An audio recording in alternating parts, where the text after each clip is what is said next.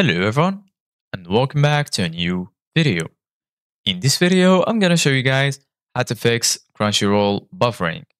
So if you guys want to learn how to do it, just follow the steps that I'm gonna show you. As you can see guys, I'm right now in Crunchyroll application on my phone. So the first thing that you need to do guys is close the application. Once you do that, search for settings on your phone. Once you find settings, just search for applications.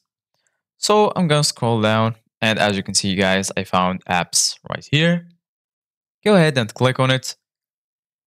And then right here, you're gonna find all of the installed applications on your phone.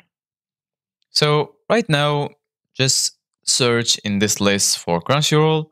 So I'm gonna keep scrolling until I find it. So once you find Crunchyroll, go ahead and click on it. And then right here, you're going to find all of the settings related to this application. So right here, you're going to find notifications. You can allow notifications if you want.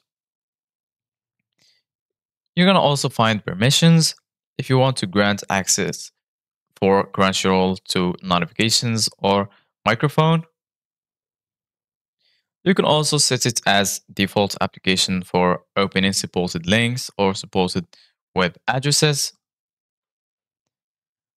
If you keep scrolling, right here, you're going to find usage. Under usage, you're going to find storage.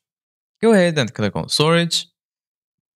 And then right here in the bottom, you're going to find two options, clear data and also clear cache. Make sure that you click on clear cache.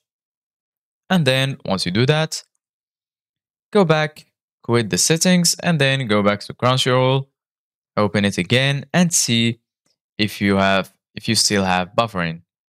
Thank you guys for watching. See you guys in the next video.